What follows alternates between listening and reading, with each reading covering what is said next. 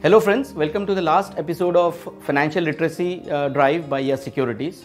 So today I will be touching base on a very basic thing as to what exactly financial literacy is. Do we really understand financial literacy, and do we give too much importance to the word financial literacy? So let me give you a small example. We all know what is butter. Yeah, we all know what is butter, and we all know what is fly. But when you join these words, it's a different meaning altogether, that it's a butterfly. Similarly, let's say take another example. We know what is bed, we know what is spread. But when you join these two words, it's a bedspread, has a completely different meaning. Similarly, we know what is finance and we know what is literacy. Obviously, in the country, the literacy rate is a struggle, but we know what is finance and we know what is literacy.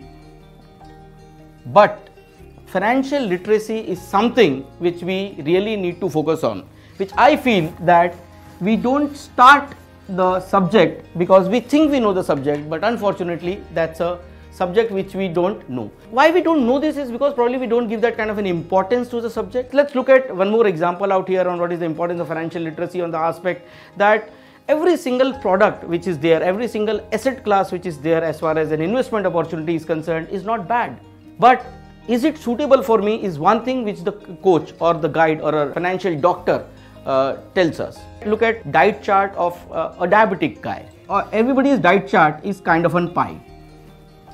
So what he can eat, what he cannot eat. So for a diet chart for a diabetic, maybe how much protein he can take, maybe how much carbs he can take, maybe how much roughage he can take, and maybe how much sweet he can take. It is important, he can't ignore a sweet, but that's on a proportion is decided by a dietitian. Similarly, if I'm a player, I need a different set of, maybe my protein intake has to be higher, maybe my sweet intake has to be lower because I need lean muscles, maybe my roughage has to be little lesser, and maybe my carb has to go up.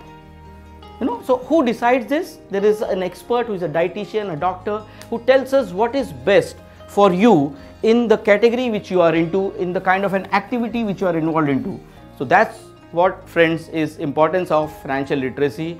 It is important for us to spend that kind of time and energy and also some amount of money to be involved with one of the best financial advisors available. There are many, and as I said in the diet chart, there is no asset class which is good or bad, but what suits you, what combination suits you completely depends on who you are, what's your lifestyle, what are you expecting out of it, and what is your goal in life.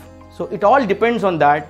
The combination of asset classes is purely dependent on who you are and how you want to shape your finances for you and what are you expecting out of those finances. Thank you so much.